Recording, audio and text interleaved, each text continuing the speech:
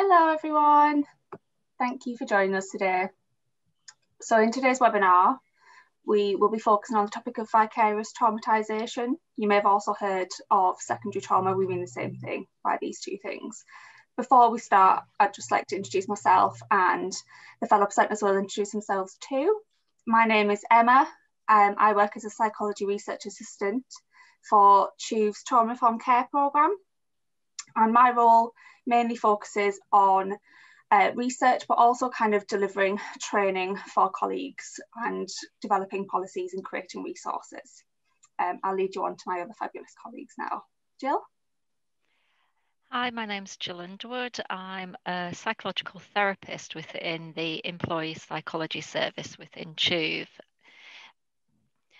I'm trained in trauma therapy such as EMDR and CBT, and obviously a lot of the people who come to our service in the Employee Psychology Service are presenting with some of the topics we're talking today about, such as vicarious trauma and burnout.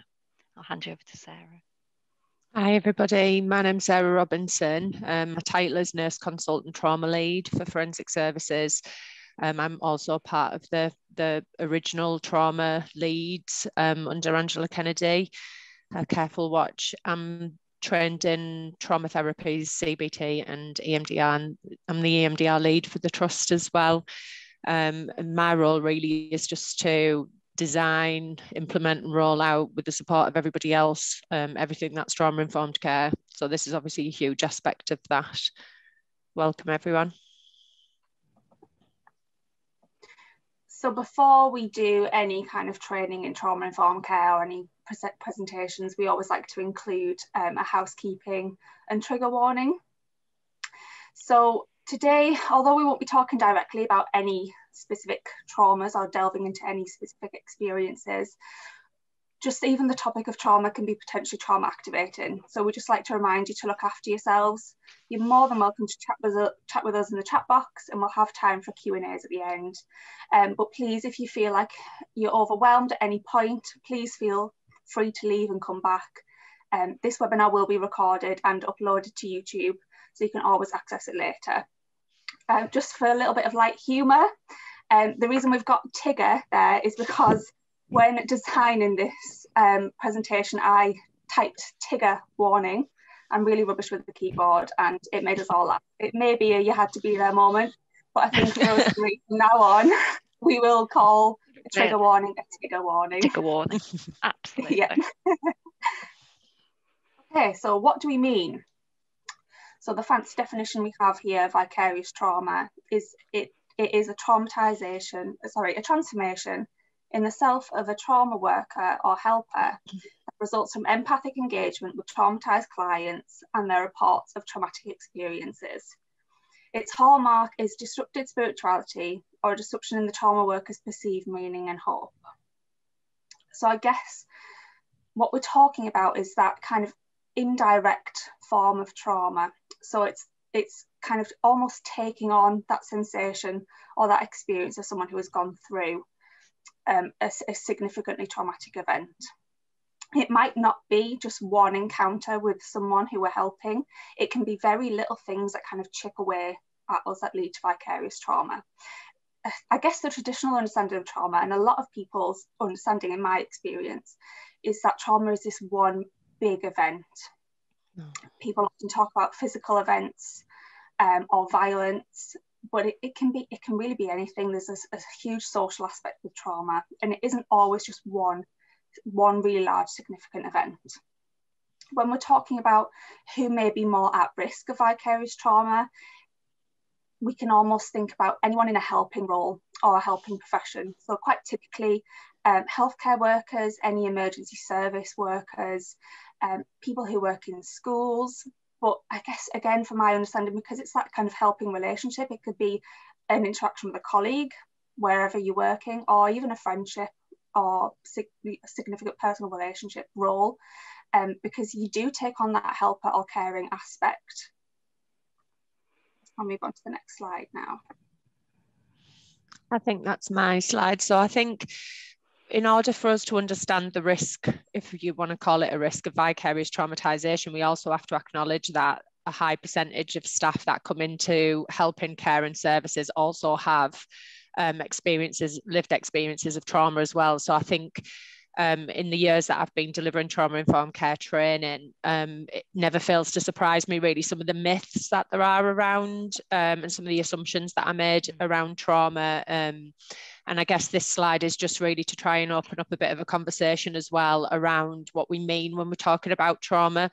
So as Emma was saying, it could be that you are witness to, party to, aware of somebody else's traumatic experience, but actually you may also be holding historical lived experience of trauma and can be traumatized by an event in its own right.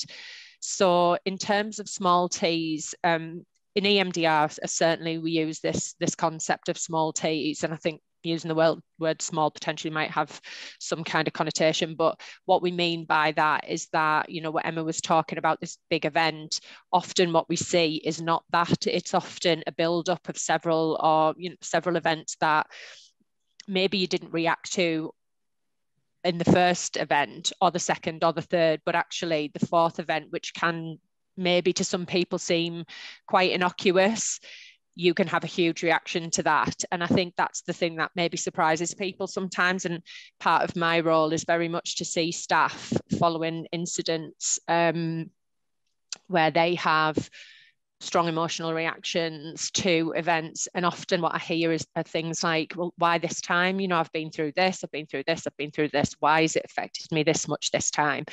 And I think how I try and imagine it is, it's because I'm very visual and quite childish. I need to imagine things in that way as like Tetris. So if you constantly have these things happening that keep building up and you're not clearing out the bottom bits, then you're just going to end up going over capacity and the game, it's up. So I think what we need to try and think about is that actually it isn't one big event. Often it can be, but often it isn't as well.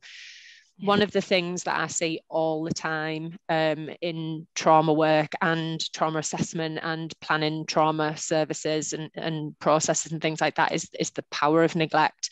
So we often presume that trauma has to be something that's happened, and often pervasive trauma and, you know, the kind of experiences we see where there's a massive impact in terms of symptoms can often be because there's been some level of neglect as well, emotional neglect, physical neglect, but it plays a huge role. Sorry, my dog's really naughty and she's going to be barking and making, I can't really do anything about that because she's unruly. So in terms of neglect, it's really important that you consider that when you're thinking about trauma as well. Abuse, obviously we have all of the, I'll just shut this door 1 second.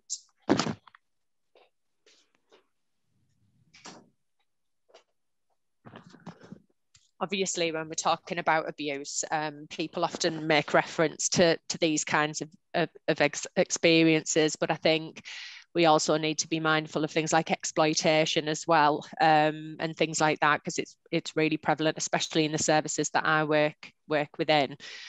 Constant criticism or an inability to express your emotions safely. I guess the inability, you know, they talk about Hebb's law, don't they, in trauma, and, you know, that things that fire together wire together. And if as a child you have expressed emotions and you've been met with real criticism or punishment or nothing, no one's taken that seriously, then that creates a neural pathway for life, how we relate to people in terms of how we express ourselves and how much fear we associate with that. And what you often see with people with significant trauma or any kind of trauma is that, and we certainly see it in mental health nursing, is this idea that it's weak to express feelings, it's weak to show emotion. I've actually been asked that before, does trauma-informed care make people weak? And I think this is kind of a cultural issue that I think it's really important that we raise those kind of things, because I think, you know, we have to put everything on the table, but these are the kind of things that these narratives that we have within services and things like that, that it's weak to talk about your feelings and it actually makes you more vulnerable. And all, you know, all of the current research, especially things around Brené Brown and all the research she's done, is that in order to be vulnerable, it takes a certain level of courage. to express yourself and be brave enough to be able to show your true self. But we often see, you know, services often do present as being quite critical. Often at times people don't feel like they can raise issues in organisations, or there aren't the systems and processes too. And that's where obviously bullying and things like that can come in as well. And we see so much bullying in forensic services. And that's not just, you know, that's not just with service users. You know, a lot of the staff that come into our services have got historical examples of where they've been bullied, not necessarily at work, at school, things like that. I always think secondary school is like an initiation for life, isn't it? What I'd like us to do just very quickly, while I just go and throw my dog out the back door, is think about incidents in the chat if we can. Emma, if you can just field this for 2 seconds. It's just incidents, not necessarily incidents as in things that, you know, kind of extreme things, but just what would constitute a potential for a traumatic response in something, if that's okay. I figured out how to open up the chat, which helps.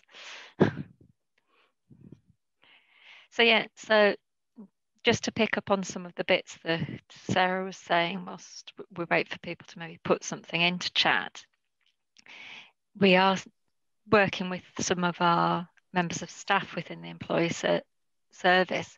We do see a lot of people coming through with some of these small T's, the impact of neglect, bullying, that sort of is perhaps a risk factor, but it shouldn't mitigate and be used against people, which occasionally we have seen happen in relation to some of the bullying.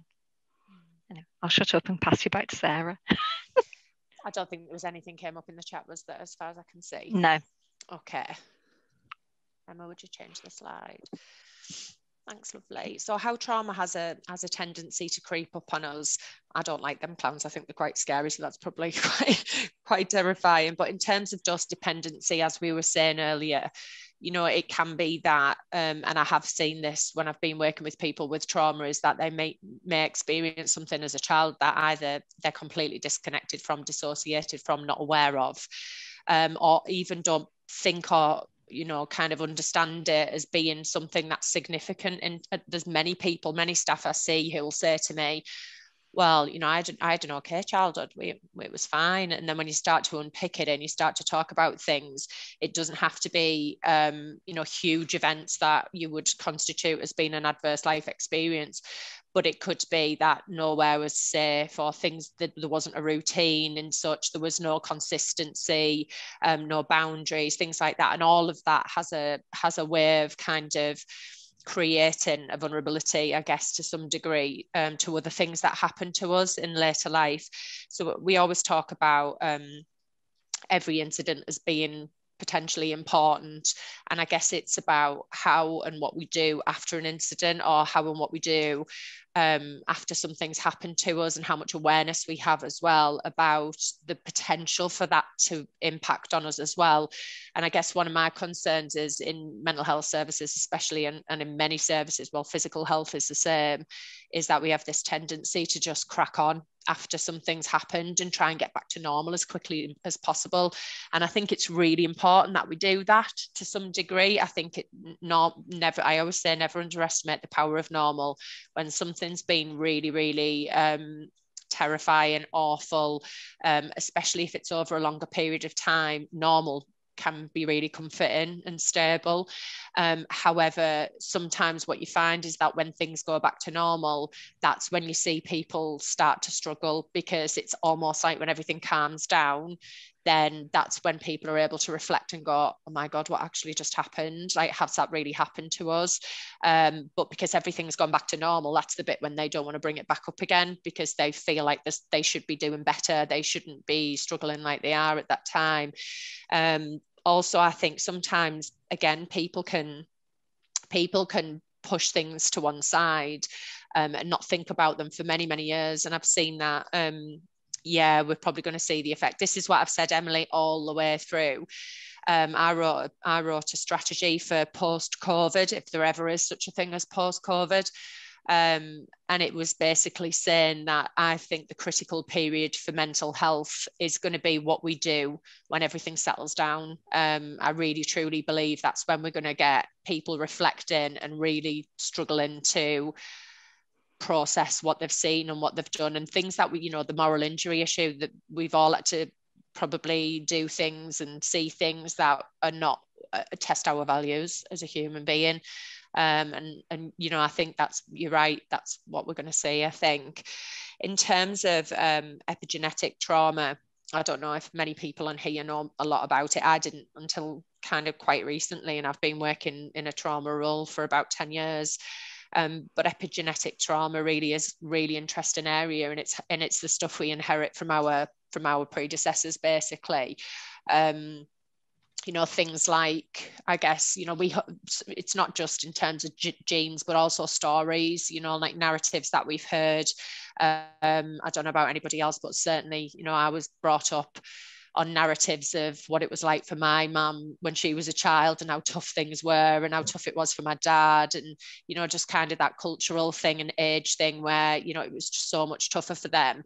And every single one of us carries something from the generation before, and I think it's being mindful of that as well, of the role that can play. And just in terms of triggers, I always think that triggers are just, reactions are clues. And I always think that if you're reacting to something, that's a clue, and you maybe need to spend a little bit of time just thinking about what exactly was it about that, and try and map them out a little bit.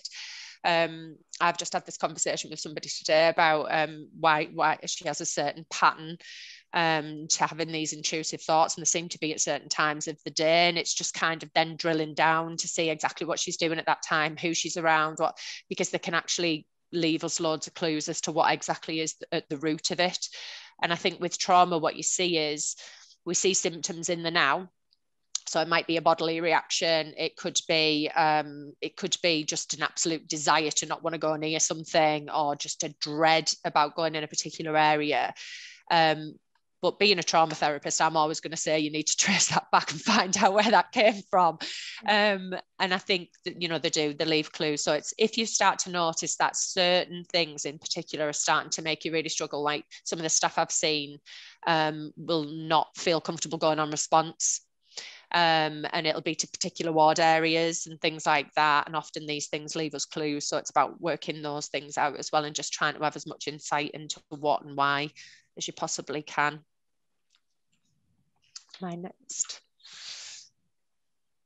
Who are most at risk? So when we do trauma-informed care training in forensic services, we do like a bespoke training for each ward, because obviously every ward's different and the climate's different, the needs are different, staff population's different, patient population's different. And it's co-produced, and we spend quite a lot of time on the wards trying to plan what the training's going to look like and what the ward needs.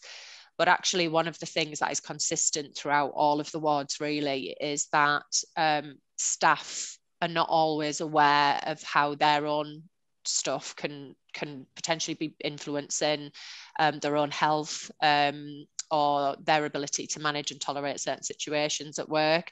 So one of the things we do, and it's voluntary, is ask staff to fill out an anonymous ACE study and just look at their own score on that. So if anybody doesn't know, I'm sure you do, the ACE study was a study that was, it's called the Adverse Childhood Experience study, and it was actually a physical health study done quite a while ago, and what they looked at is the correlation between significant life events before the age of 18 and how they link to physical health problems and disorders in later life.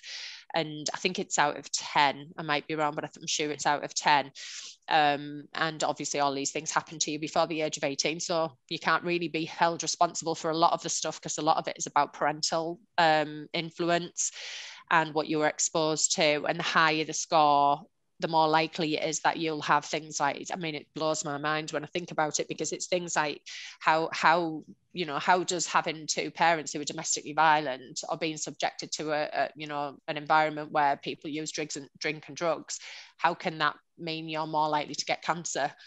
but it does, you know, there's a high correlation between cancers, between eating disorders, suicidality. It's like 1000% more chance to be suicidal as an adult, but also things like, you know, kind of real chronic illnesses as well, which probably fits with what we know about children being exposed to pervasive trauma and stress and high cortisol levels. But I think it's really important that that you have an awareness, even if, you know, just have a look through it after today maybe, and just have a think about what your score would be, and just thinking about how might you manage that vulnerability if you do have a higher score. So I think 4 or above is indicated as a high score, or significant certainly. But if you're not aware of those events as being significant, and you're one of those people who says, well, I just get on with it, you are miles more likely to get some level of PTSD or post-traumatic stress as an adult. And the one consistent thing that I hear in a lot of the staff and patients that I work with who have symptoms of trauma is that narrative of, well, I just get on with things, I just crack on. And it's absolutely prevalent in mental health services. I don't know about anywhere else, but I see it and I hear it every single day. Okay. So when we're thinking about some of these stuff that Sarah's just talked about our risks and everything, we then need to think about how can we help? What can we do to mitigate? How can we protect ourselves as well? But I think the very first thing really is expect a reaction. And a lot of the staff that come through to the employee psychology service are very critical of themselves for actually having a reaction to events that happens, seeing distress, and they're very critical. And actually having a reaction, whether it's anxiety about something that you've witnessed, sadness, they're all normal. And then we're talking about burnout and monitoring ourselves. And I don't know if everyone's heard of the Professional Quality of Life questionnaire, but what that does is it monitors both compassion fatigue, vicarious trauma, and burnout. And one of the things we're very keen on trying to encourage people to do is to monitor yourself, see where those levels are, what's happening, where am I now, where am I later, and just keeping that sort of like almost like self-reflection and part of taking care of ourselves, taking responsibility for our own recovery as well. So it's then, if something happens, what am I going to do to help me get better, as well as expecting others to help us? And ways of mitigating the stress where we work, certainly in mental health where we work, and certainly lots of the physical healthcare, police, fire services, where throughout the COVID pandemic, and this is coming on, it's stressful. It's accumulative. It's that drip effect that Sarah was talking about. So we need ways to mitigate that, to look after ourselves. And some of the things that we've noticed sort of coming through is that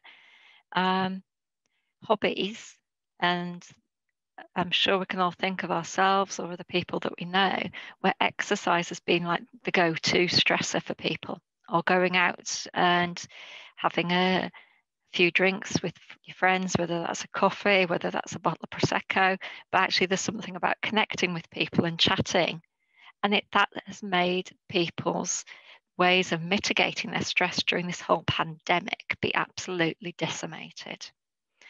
And it's, I think Isabel's just put in chat, it's really hard at the moment with stuff and connections and aren't able to do it.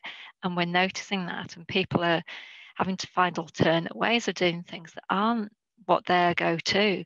So if we strip out one of our main ways of coping, such as exercise, and I can think of a lot of people I've seen in employee psychology, or I've normally at the end of the shift go and do a workout. I'm not a runner, so I can't go out and run. I haven't got £1,000 to spend on weights and a treadmill to put in my house, let alone have the room. And people are really noticing that, and noticing that lack of connection. So we're then having to be creative and find different stressors and go, I need more than one thing in my toolkit. I need more than one go-to. Can we move on to the next one? So resilience. And it's look. I'm going to start this with, I struggle with the word resilience, which is why Sarah and Emma are both laughing, because it's like, I think it's become a dirty word, I think is where I'm at now with resilience, because I think it's been used at times against people. People have gone, oh, you're not resilient enough, you haven't coped with this, you're the only one. And actually, if we think about resilience just as our ability to bounce back and our capacity to recover, the more things that have happened to us, the more stretchy that elastic band is, the harder it is. And resilience is not just about an individual, it's about how resilient is the team, the support network around as well.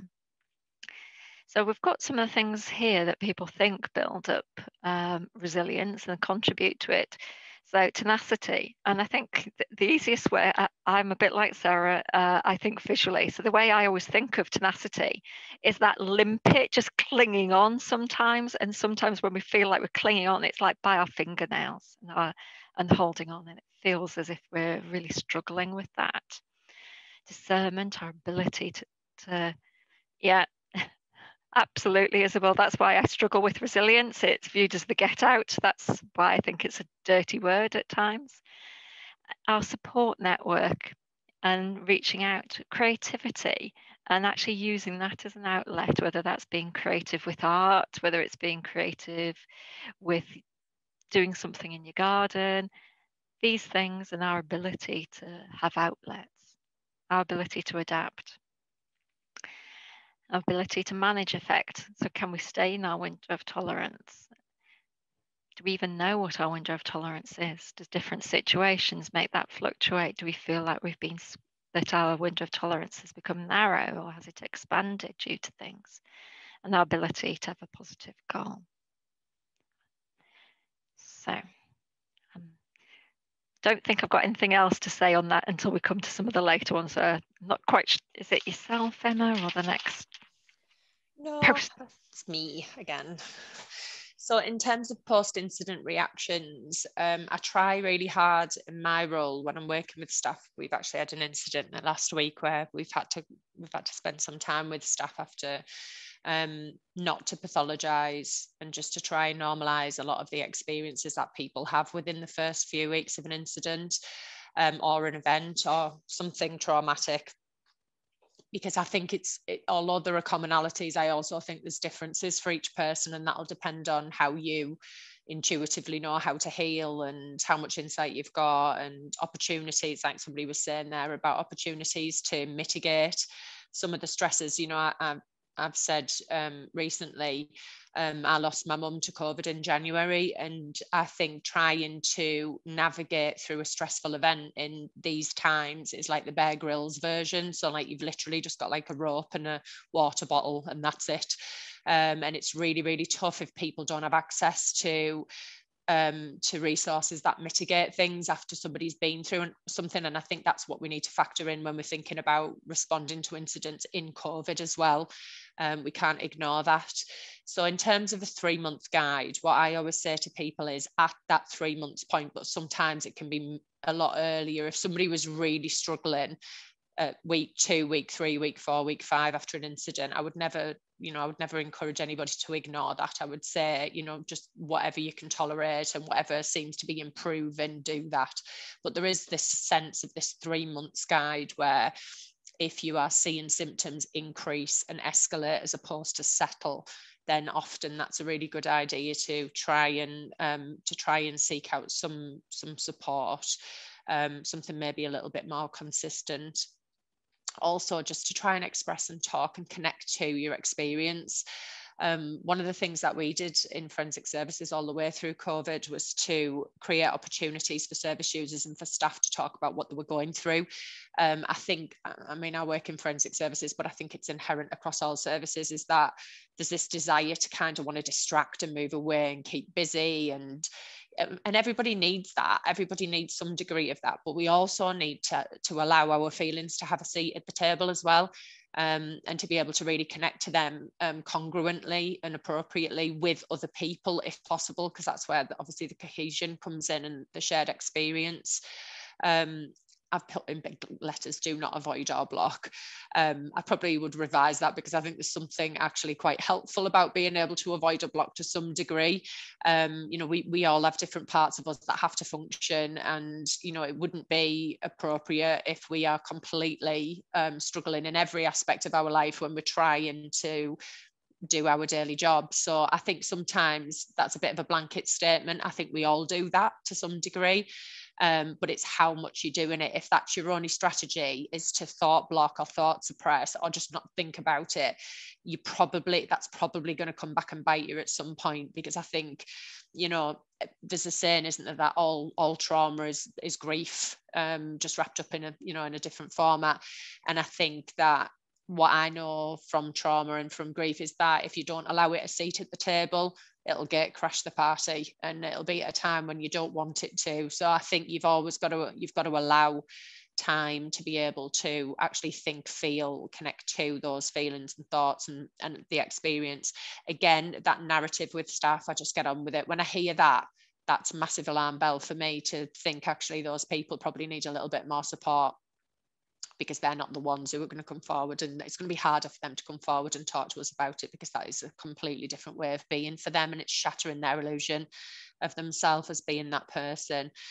And normalize, but try and manage that by also being mindful and a little bit aware of what's going on for them as well. So you don't want to create hypervigilance with people, that they need to be constantly scanning and checking to make sure, you know, how am I today? Am I doing all right? Am I better than yesterday? You don't want people to get caught up in that narrative, but you do need them to monitor a little bit in terms of the symptoms and how they are and things like that. And I think it depends where you find that's, whether you've got good clinical supervision. Sometimes you can bring that in. If, you know, we're certainly looking in forensic services at introducing the ProQual at 3 monthly intervals with staff who work on wards where there's high levels of incidents. Just, you know, obviously consensual if the staff want to do it, but it's just to keep an eye on actually where is that person and how are they, and that creates an opportunity for a meaningful conversation then about employment support or what other support services are available. I really do feel like it is our responsibility. I know I don't like the whole resilience thing, because I think it's like trying to close the gate after the horse has bolted, and it almost renounces services from having to actually make environments that are safe and conducive to work in. But I also do think we have our own responsibility for our own mental health, and that we should be monitoring and just making sure that, you know, like with anything we would with our physical health, that we just keep an eye on what's happening. We have leaflets. I'd be happy to share them.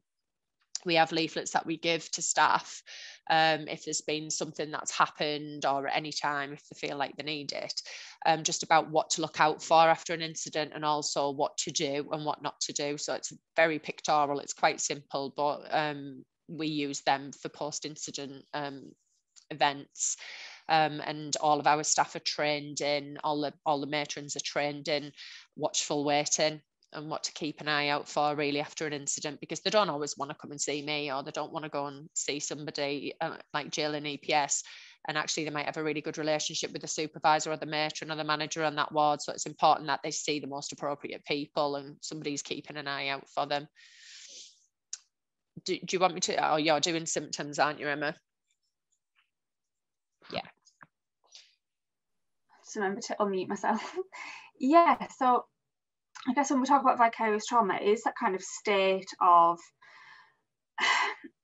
I guess, that internal tension or preoccupation, and it also can kind of intertwine with that feeling of burnout, which we'll cover later as well.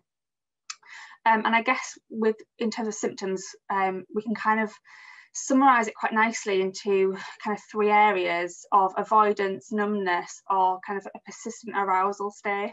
So I'll go over some more symptoms in depth now. So having difficulty talking about people's feelings, or perhaps not knowing, I guess sometimes there's a difficulty there, but it's also sometimes not actually recognizing it ourselves. We can detect this kind of shift in ourselves, but we can't perhaps name it or identify a particular situation. Like we said about the small T's, it's not always a very poignant, significant event. It can just be a very, very minor chips away that lead to this feeling of of tension. Free-floating anger or irritation, not really knowing where to direct our feelings. A startle effect or being jumpy. This goes to the hyperarousal, which is a very, very common experience with trauma. It's our brain and our body kind of being able to detect danger and being ready to kind of fight or flight the danger. Difficulty falling asleep or staying asleep. Losing sleep over patience. So this is that kind of persistent arousal state as well. Worried that they're not doing enough for their clients. I know personally, being in a helping profession, that's something that I'm just constantly thinking about is, am I doing enough? Am I doing a good enough job? Can I do more? I think it's very common, but when it's kind of very constant in our minds and can interfere with our lives inside and outside of work, that's when we can kind of detect some signs of vicarious trauma perhaps. Dreaming about their clients or the client's traumatic experiences, again, persistent arousal state there. Diminished joy towards things that they once enjoyed. We're not just talking about work here, we're talking about hobbies, interests, things that genuinely just bring us so much joy, just kind of avoiding them or finding very, very limited or perhaps no joy from the things that we once enjoyed. Feeling trapped by their work or diminished feelings of satisfaction and personal accomplishment. Dealing with intrusive thoughts of clients with especially severe trauma histories. Feelings of hopelessness associated with their work or clients, and perhaps even blaming others for how we're feeling as well.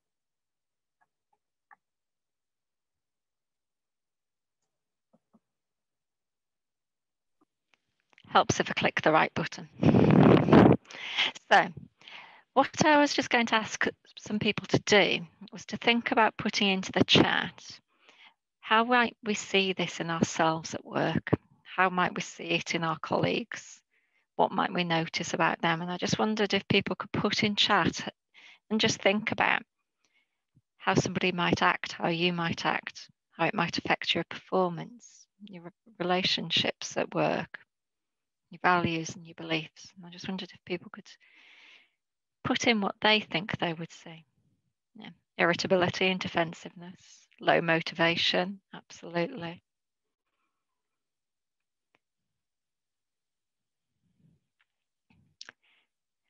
Yeah, that's a really good one, Emily. They're disengaging for emails and not getting back to you when you ring. And it's that sort of sense of avoidance, isn't it? Forgetful, late for deadlines, not seeming present. Yeah, and that's not seeming present both with our colleagues, with ourselves, with the people that we work with, tearful, emotional, isolated. Yeah, and that talking about patients in an uncompassionate way. And that's sort of like when we start to be very critical about people using really negative language, disengage, that blame cycle, absolutely. Yeah, and then we have those people who sometimes go to the other extreme, often seeing the overworking, the long hours and everything like that. And that links back to what Emma was talking about that sort of feeling like you're not doing enough and that you're not trying hard enough. So we do more and more. And that's like feeling as if it's never enough. And I certainly noticed that there's lots of people who come into our service who it's like that they're working till 10 o'clock at night, catching up on emails, doing things, feeling that it's never enough as well.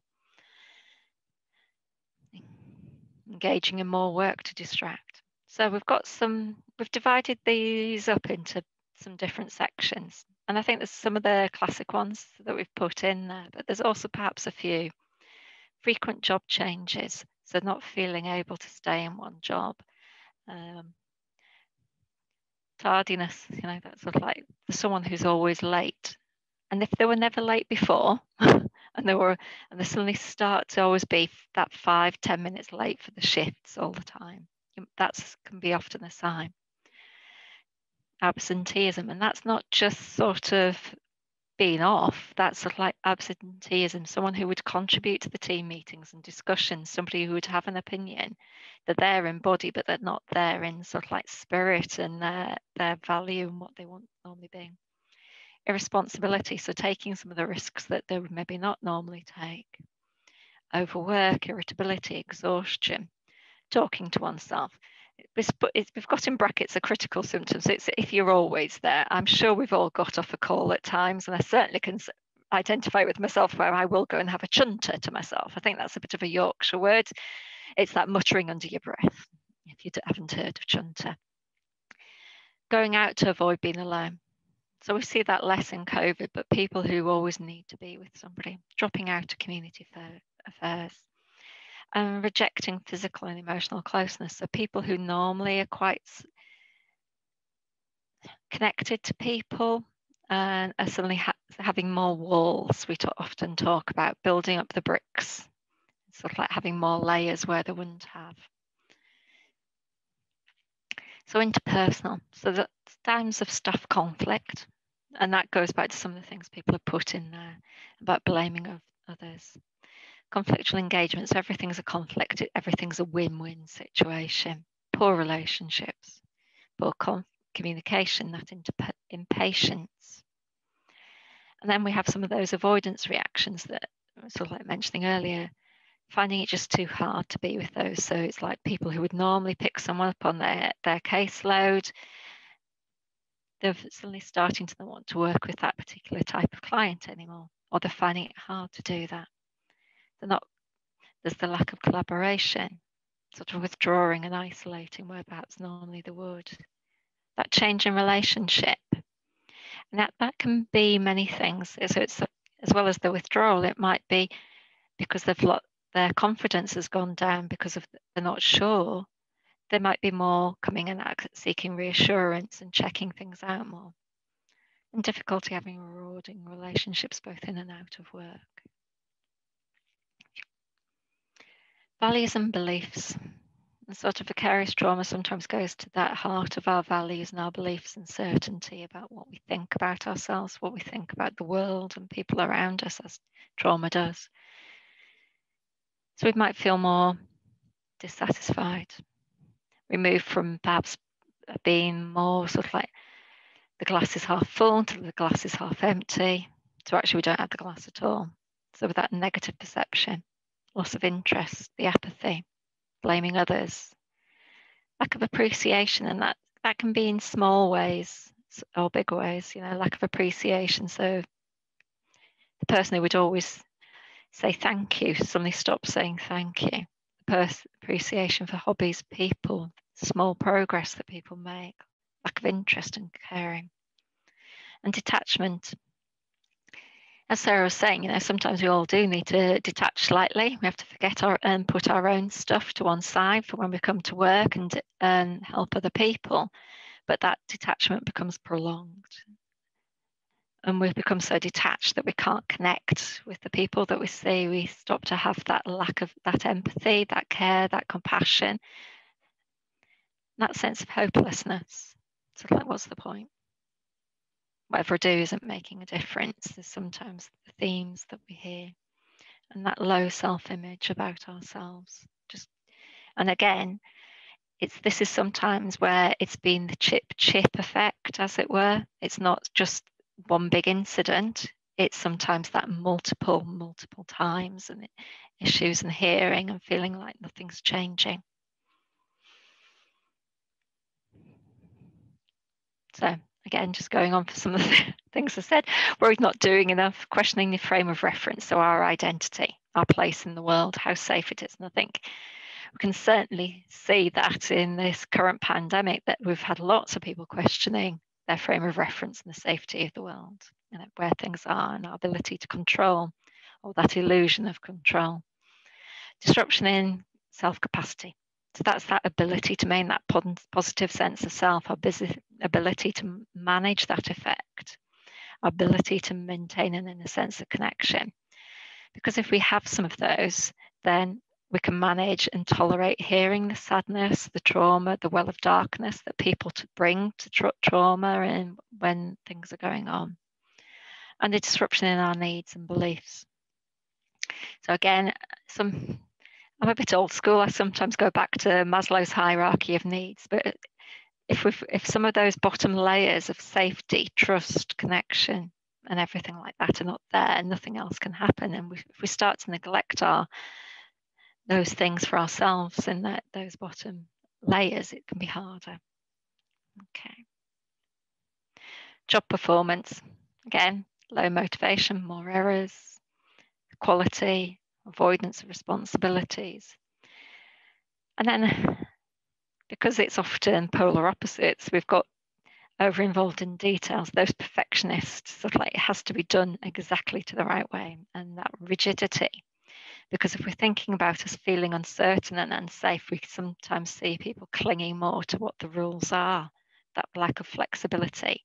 Well, I need to leave my shift now, it's finished. So it's those people perhaps where they would have stayed on the extra 5-10 minutes just while something could be set up, suddenly become very rule focused and orientated.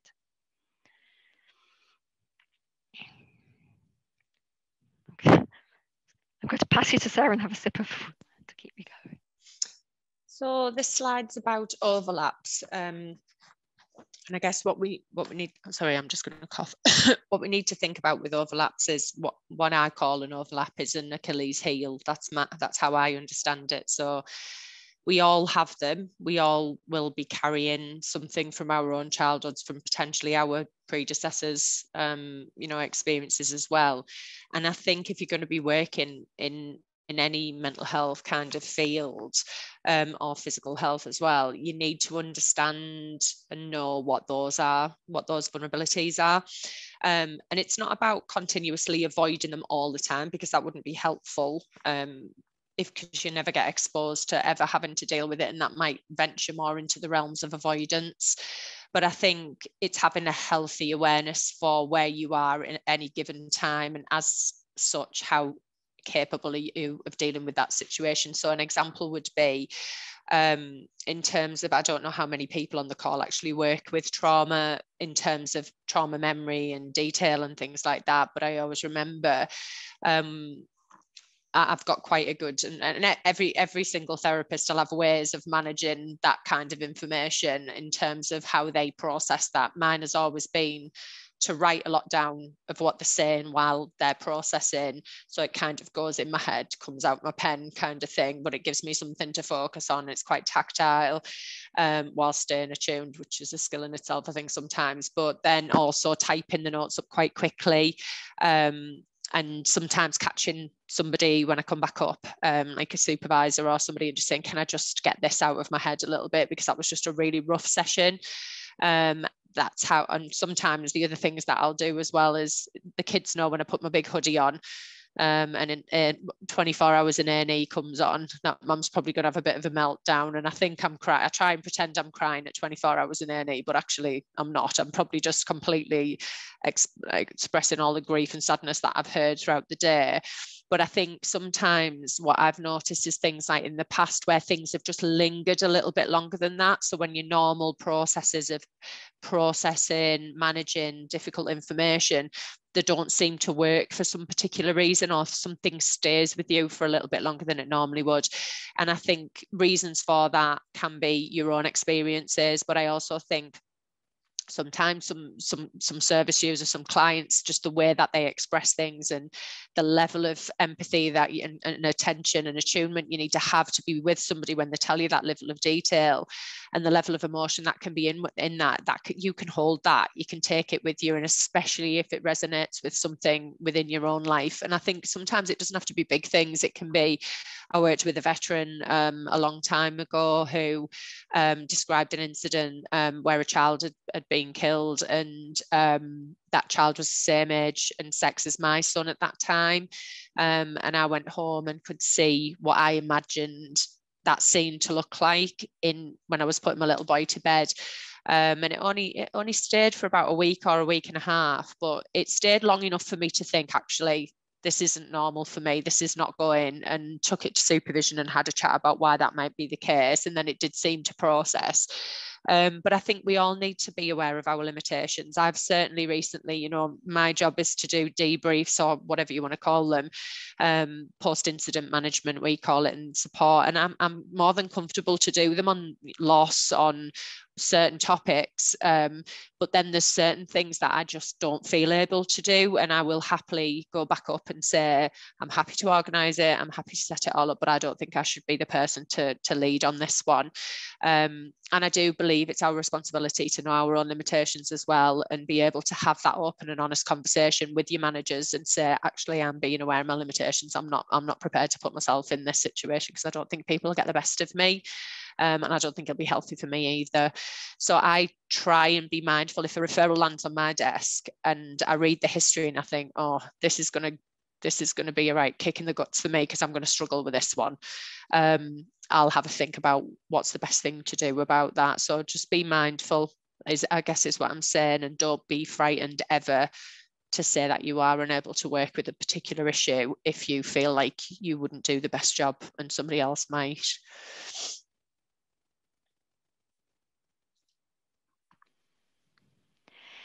So we've put a quote here. The expectation that we can be immersed in suffering and loss daily and not be touched by it is as unrealistic as expecting to be able to walk through water without getting wet. And I just wondered, that resonates to me. I just wondered what, if people could maybe put in chat what they think, how that makes them feel. Does it feel something that actually they acknowledge to themselves with the work that they do, that actually it's okay to be touched by something? Or is it not? What are people's values and thoughts on that?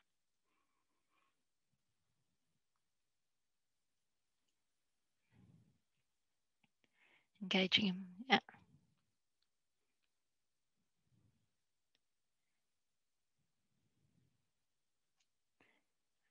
I'm just trying, yeah. I'm now thinking, I can see Isabel's put there, arguing with a nun at uni, and I've now gone, a nun? Who said we,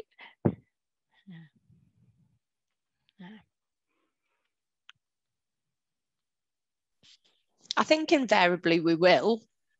I think we will, and we do take things home with us. But I think we have to manage that, don't we? I think saying we never will is probably going to lead us down a path that way. It's going to come and bite us at some point. In the bum. Yeah, absolutely. It'd be a bit of a shock, but yeah, I think we're only human. Yeah, and it's that bit about sort of recognizing when we're being touched, what's happened, that actually, where's our limit? Where are we with it now? That sometimes we are going to be touched, but are we being is the touch overwhelmed? Are we feeling like not only are we wet, but we're saturated, we're wet through? Or is it just sort of lapping around our ankles a bit and we're managing it and being aware of it? So that's what we've got there. So we're just going to move on. Okay, so we've touched on burnout in the past few slides, and I think it definitely is a conversation that needs to be had when we talk about vicarious trauma, because I think it definitely does interlink, and we can see that because it's burnout and vicarious trauma, as well as compassion fatigue, is included in the protocol that we've mentioned. They all kind of interweave, really. The experiences kind of can link to each other. So we've got a quote here. I'm not even going to try and pronounce the name of who's provided this quote, but it's, burnout is the index of the dislocation between what people are and what they have to do. It represents an erosion in values, dignity, spirit, and will, and it's an erosion of the human soul. I'd just like to kind of ask you guys, how do you feel about burnout being an erosion of the human soul? Is that something that you can resonate with? Have you ever kind of experienced that feeling of burnout? If you've got any thoughts on it, just pop it in the chat. That would be great.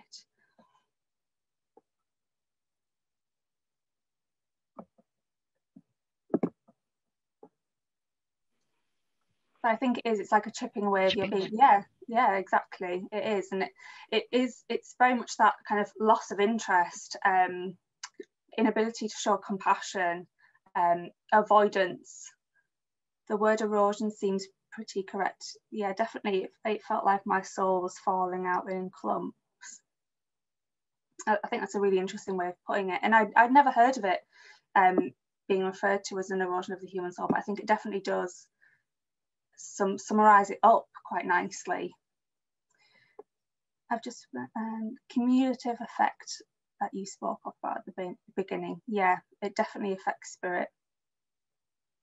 And I think that's kind of what guides us in helping profession, is it's our spirit, it's our focus and our reason why. And I think burnout can really kind of just permeate that and really distract us. Okay, so it's important, it's really, really important to realise that burnout is not a result of yourself, and it's not a reflection of yourself at all. It is a reflection of the systems and the culture and the kind of environment that we are working in. So what do people think are the 6 main areas that research shows are the sources? Again, I'll invite you to pop some ideas in the chat.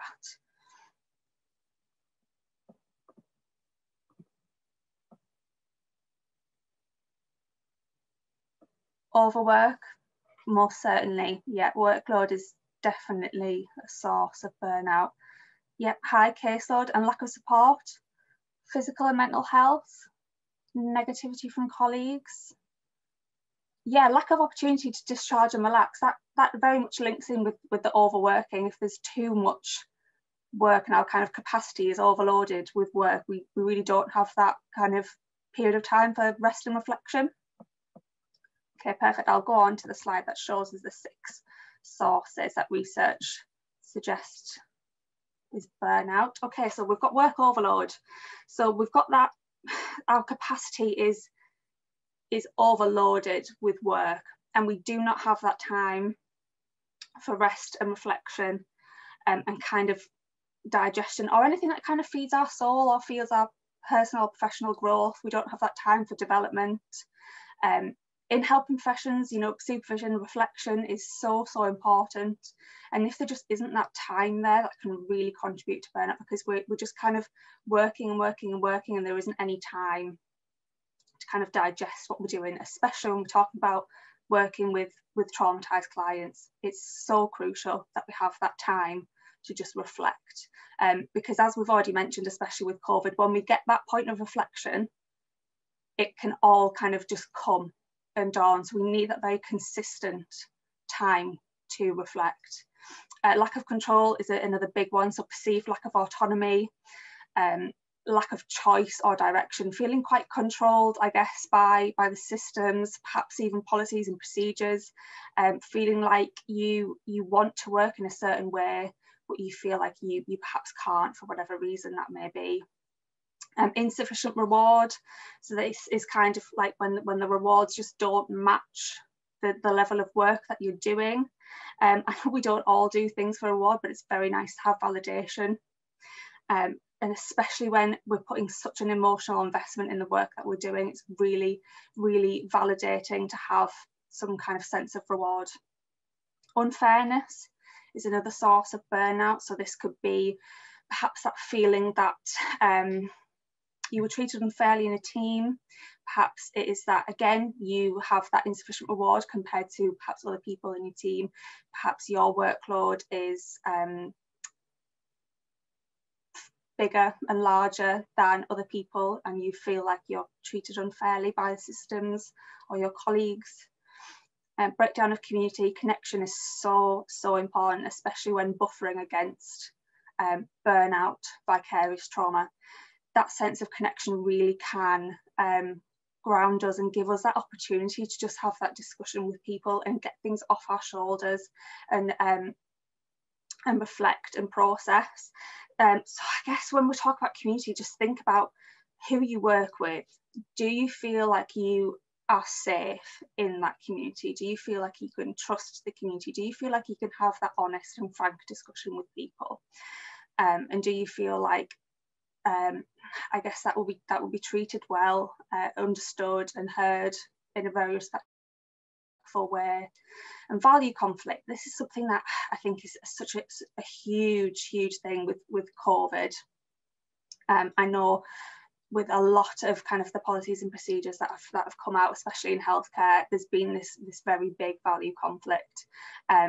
You know, for example, having to decide who gets a bed. I mean, coming into a nursing profession or a healthcare profession, how can that sit on your shoulders, that emotional toll of deciding between one life or someone else's? Just this huge value conflict and that moral injury is absolutely massive. But moving away from kind of moral injury, value conflict is quite simply, what are our values, my own values, and does that align with the values of where I'm working? And if it doesn't, we've got that clash there, and it can feel like you kind of, I guess, fighting a losing battle, and it can feel like you are very much not aligned to the work that you're doing, and therefore you will just naturally lose interest, and you might find yourself experiencing burnout. I'll move on to, I believe it's Jill next. Me again. So if we're looking at sort of like what burnout creation is, it's about what burnout prevention is. And I think just picking up from a few sort of the comments from the chat about sort of like the people feeling guilt, thinking that there's something wrong with them, the lack of opportunities and the constant pressure to do more. And if we look about what's helps prevent it, I know certainly when we're talking to people within the EPS, that guilt, there's something wrong with me that I'm suffering this, is one of the very first hurdles and difficulties we need to work with people on, actually, that sometimes it's because your values are in conflict. It is because of that sense of actually what you're trying to achieve is different. The community and the team that you're working with can be difficult. So when we're looking at sort of prevention, the opposite of work overload is feeling that there's a sustainable workload. If I think about some of our clinicians in CAMS, how to hold 100 people on your caseload and expect to do some meaningful work with that is going to bring up a value conflict, let alone a work overload. The lack of control, so feelings of choice and control about who you're working with, who you're seeing, how your diary is structured, can all make huge differences.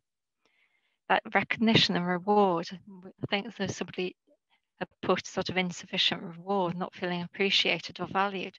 Now that's not saying we all want, it would be nice to have more than a 1% pay rise in the NHS. It's that bit about feeling reward from when we've done something, done a good job, people feel appreciated that we've done something. And it's that recognition. And if we're working in a community, a team, people around us who have the same values, that sense of psychological safety, as Sarah was saying earlier, sort of saying, I can't work with this particular bit. So, or I've come up and I've had a difficult session with somebody and I just need to get it out of my head. If we're in a sense of a community and a team where our values are aligned, we're respected, we're able to then have those in that sort of psychologically safe way. And then to that fairness and respect and justice for our work, for what we're doing. And that work is valued, our values are aligned. And it's that value conflict coming. And sort of like, if our values are not the same, and then we're going to get that sort of like dissonance. It's going to feel uncomfortable. So having worked with Sarah over a couple of years with Angela Kennedy, she knows that I have my sort of touch light sort of phrases that if people start to use them, such as maladaptive behaviours, I'm likely to start to slightly foam at the mouth and start to get very cross about things. So I've had many a time where I've had to challenge people at times about sort of like their use of language, and that's really hard. And not everybody, because there's sometimes that chipping away and that erosion that we've talked about in burnout, feels that they can do that because of actually what you met back with. And again, that then can link into us feeling devalued, feeling that we're not respected, and it can become that vicious cycle. And that, where we're talking about burnout prevention, that high job person fit, where you're doing the job feels right, you feel as if it's like, actually, this is where I'm meant to be. I'm enjoying this. I've got that sense of worth. It's congruent. The team's supportive. I feel supported, and we can manage that. That prevents us. So some of these things are around systems and our systems and processes at work, not just about us as a person that lead us to having burnout. So as well as changing organisations, which is really difficult, and I think both Emma, Sarah and myself would say trying to change cultures is difficult within organisations. I don't think any of us would say that this is an easy breeze walk in the park. So sometimes if the organisation isn't changing, our place isn't changing, we have to then make some decisions ourselves and develop our own choices. What bits can we influence? What bits can we change? What bits can we control and influence? Okay. So we've got some nice slides about what can support us doing this work. So some of these are fairly simple, but very valuable. And a lot of Sarah put right in the top of the chat about the Help for the Helpers book. And I'm going to pronounce this wrong. Yay, she's got it there. So a lot of these ideas come from this Help for the Helpers book. If you've not had a chance to read it, I would definitely recommend it. And no, I'm not getting any royalties for that. But with doing this sort of work, there's a lot of techniques and suggestions in there that help us manage some of the transference issues that are going on, having that self-awareness and different strategies. So we're going to talk about some of these now, what can support us. Supervision.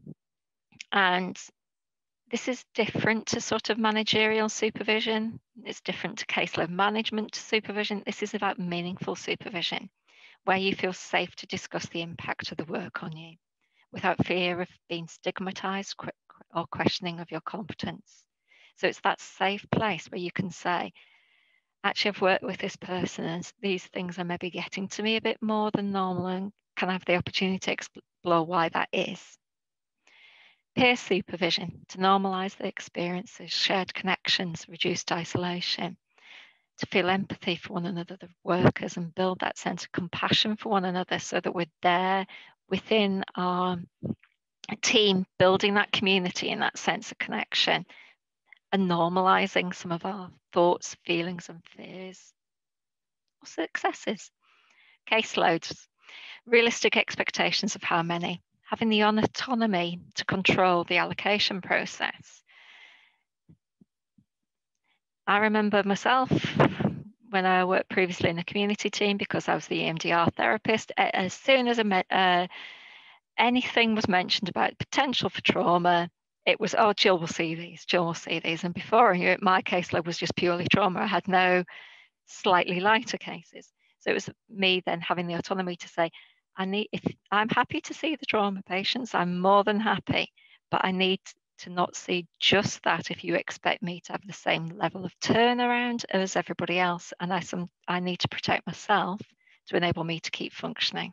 I need to have, and I have to say I would do that, and then because I would ask some of the questions, some of the things that someone who had been referred for what the GP was thought was a straightforward postnatal depression would invariably end up being trauma-based when you started to scratch the surface. Education and training. So it's that bit about sustaining our professional selves, our need to constantly be learning, and our feeling as if we're moving forward. And this is especially true in the field of trauma. It helps us feel that we're continuing to cope and navigate the difficult landscape that trauma is and can bring up, and the issues. Personal coping strategies. So what they are: a balance between work, home, and rest. The balance sometimes as well, I've not jotted it down, it's probably going to come up on the next slide, but it's come into my head now, so I'm going to mention it. That the balance between connection and solitude. So sometimes we all have that time where we need to be connected to others, but actually there's times where we need a bit of peace. Strong social support networks to reduce isolation and trust in the relationships. Activities that prompt your personal sense of identity, whether that's volunteering, swimming, running. It's basically what makes you you, what you like. So what I like will be different to what Emma does, what Sarah does. We might have some of the same hobbies and interests, but we might be doing it for very different reasons. Regularly And I think we've certainly in this pandemic where we've got people carrying over leave, they've not had the chance to have a pause, a break, a rest, a reflect. So we're getting that community, put my teeth in, that build-up effect much quicker because people are struggling, because they're feeling like they don't want to abandon their colleagues, their work, their patients. So we often hear people going, well, the show's short-staffed, I need to go on. If I don't do it, I know what it's going to feel like. So we end up with people going in, doing extra above and beyond, sometimes at the cost of their own mental health and physical health. Humour. If we're seeing life at work through darkness, it's trauma, we need light in other areas. Watching the funny movie rather than the serious documentary all the time. So it's not saying don't watch some of these dramas. It's just going, be aware of, do you need to have a day or an evening with something like Mamma Mia on as opposed to Schindler's List? It's about going, what do I need at the moment to nourish myself and to look after myself? And humour, those moments of lightness in our team. Well-being. And when we were first putting this together, Sarah sort of was very keen on us putting this in. Self-care is not selfish. If we do not take time for our wellness, we have to make time for our illness. And I think that's absolutely fundamental, that we have to look after ourselves. By being looking after ourselves, that's not just with the physical bits of sleep, rest and eating, but our own mental health. When are we looking after ourselves? What's recharging us? What's refueling us? Then we can be present more with the people we work with because we have more personal reserves to call on. Otherwise, we end up with that tank being empty. Okay.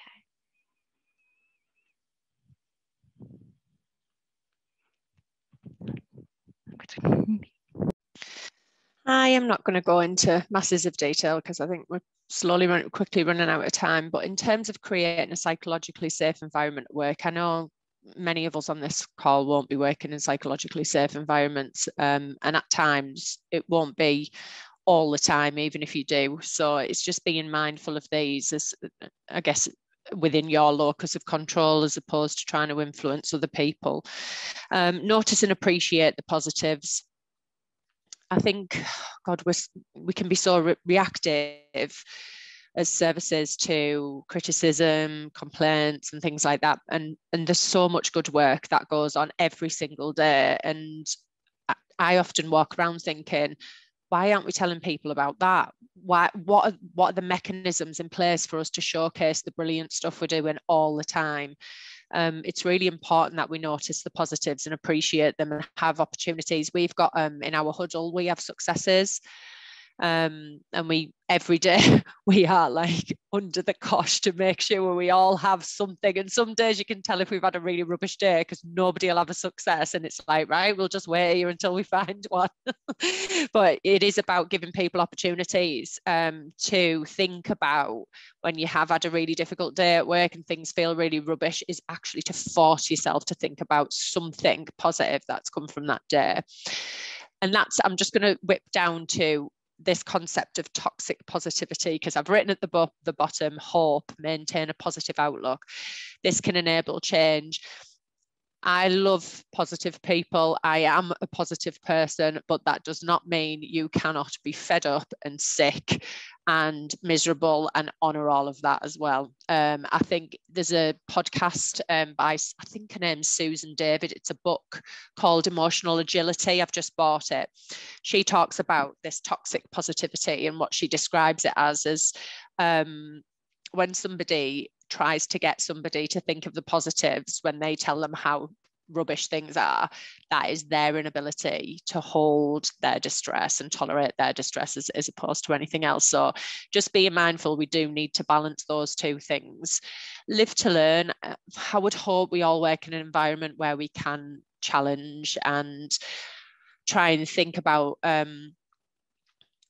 failures, or whatever you want to call them, mistakes, as being growth spurts. I hope we work in organisations like that, but it's having opportunities or people you can go to where you can challenge, professionally challenge on things if you think things aren't psychologically safe. I know that's not always possible, but even just knowing that that's not available for you is important, and trying to find a way to get to that point. Being kind. I sent an email out last week, which probably everybody was probably irritated by, because it was Friday and like everything was really stressful. But I'm like, can we just think about kindness for a little while? And just like, kindness really is a superpower, I always think. And I think it can totally change your day. You can have the worst day ever, and one small tiny act of kindness, whether it be wandering on the wards and, you know, there's absolute chaos going on, or walking into a team and there's chaos going on, and just saying, can I make someone a cup of tea? Or, you know, kind of leaving a little note that somebody's brilliant, or sending someone a quick email, just saying, I think you're really great at your job. You know, just things like that. It's just being mindful. They're not big gestures, but they can completely change a person's perspective a day. And what I always think as well is one small kind act can kind of overshadow 50 really horrendous, difficult acts as well. It's almost like a little glow in the dark. Taking care of yourself, I think it has been difficult through COVID. I think my friend works in ITU, and she said the amount of people that are coming in with alcohol-related physical health conditions is just phenomenal, and that I think certainly locally we're going to see a huge rise in COVID-related issues, where we haven't had opportunities to go to gyms, we haven't had opportunities to see friends, we haven't had opportunities to do the things that would normally work, whatever it is that keep us kind of stable. But really, I think drink's one of those things as well. And I know health services are terrible for it, to go home and have a liquid tea, as opposed to kind of just sitting down on the settee and just trying to get 5 minutes. But I really genuinely think that one drink can and does often result in it being a bottle by the, you know, a couple of nights, and then you end up in a vicious cycle where you just feel rubbish the next day. And it really does, like we were thinking about burnout and erosion, it feels like it helps at the moment, but actually in the long run it's just really difficult. Sorry, I was at the Alcohol Clinical Network, and the North East has been the most impacted region. Yeah, that's certainly what she was saying. And she said she's actually really scared because it's really young people who are coming in of really severe like cirrhosis and like horrendous alcohol related stuff, and also taking care of yourself. One of the other things she was saying was that people are coming in with really like end stage cancer where they haven't sought treatment, or really severe sepsis because they're not seeking treatment. And I think that's been the other thing, hasn't it? You know, what we need to be thinking about going forward is just keeping a bit of an eye out on our physical and mental health, because they're so symbiotic. You can't really have one that's well without the other. Humour, well, if you work in health services, you will find this in abundance everywhere. I think it's one of the things that, you know, I'm sure there is a physiological rationale to this, Jill, isn't there? Isn't it? Is it your vagal nerve? Yeah.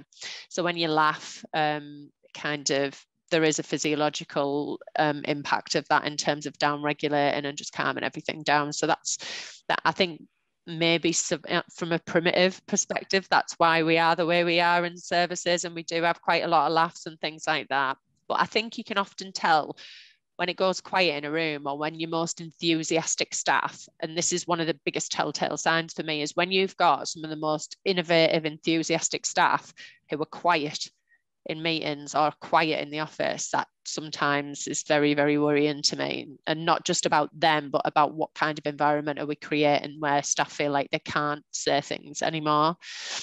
Let's have a look. Yeah, autopsies. You see it, don't you? Police, health service, you know, all of that stuff. People where you see darkness, you have to find light, don't you? And it's that discharge, isn't it, of the situation and diffusion. Yeah. Teamwork. We haven't had a lot of opportunity. Undertakers, I'm sure they do. We haven't had a lot of opportunities recently for real connection. And by real connection, what I mean is sat around a table, eating loads of food, having a laugh, having a couple of drinks with team friends and things like that. Not a Zoom call or I'm sick to death of seeing people's faces on Teams now. I want real people. I want cuddles. I want sitting next to each other and touching them too much and being, you know, not inappropriately, but, you know, just kind of being warm. I miss all of that stuff. I really do. And I think you know, we need to try and get back to that at some point. And I pray we don't go down this route constantly where everything's on Teams, and we do actually have some good old get-togethers again, in terms of meetings and things like that. Developing goals. This isn't just about, you know, individual goals. I think it's really important to visualize goals and be motivated, but I also think that it's important for the team to have shared goals and the trust and the services you work for. But I also think that when you're in survival, sometimes it's okay to just bob for a bit as well. And I think, you know, often other people can motivate you and pull you through when you're bobbing. So it's okay to just rest and stop and bob for a bit as well. Don't feel like you've got to be smashing life every single day. But I think an environment that supports a shared vision is really, really important, especially around safety. And just hope. You know, I think one of the most heartbreaking things in the world is not having hope. To me, it's just the saddest thing ever. And I think even, you know, just hoping something might change is important without even knowing what that change could be. Is that the next slide for me? So accessing support, recognizing that you need support is really important. So just making sure this dog, honestly, she just absolutely cannot allow me to do anything without her being involved. Recognizing when you need support is really, really important. Making sure that you catch it early and don't leave it too long. Taking personal responsibility for your well-being. You know, one of the things I think is really important as well, reaching out. I think a couple of times, so when I think back to my career, I've worked for Chew for 22 years, and there's been a few times I haven't been okay.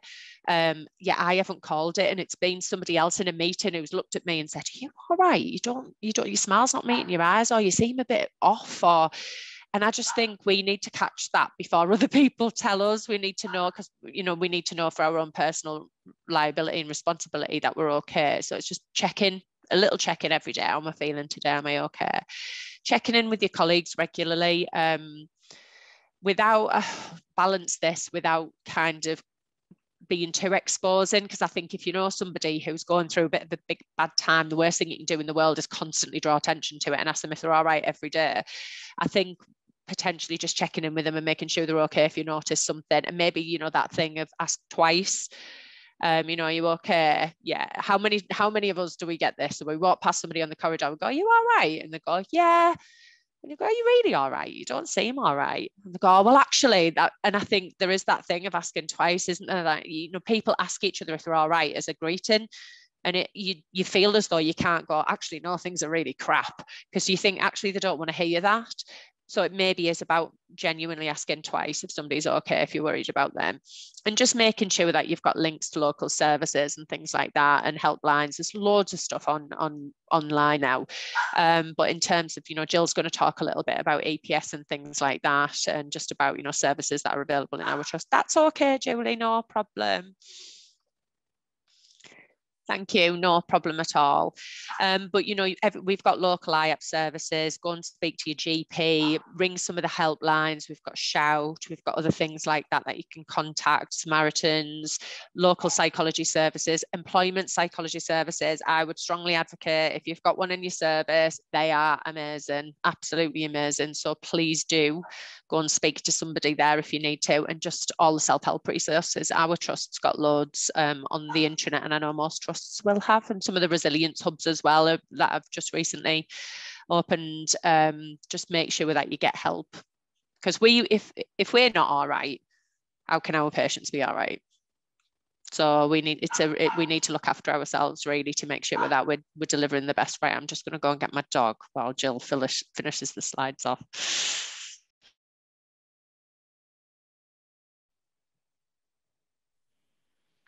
So thank you for listening. I was going to just briefly mention, for in TUV, we have the employee psychology service. So anyone who's in TUV can access that through the employment support officers. And there's information on our trust internet about that. However, there is the resilience hubs that are forming across the whole of the country at the moment. So there's the Northeast one, and there's the Yorkshire and the Humber one. So if people who are on this call work in different organisations, you can access support there, and that's very rapid and supportive. There's also useful information on each of their websites if you need it.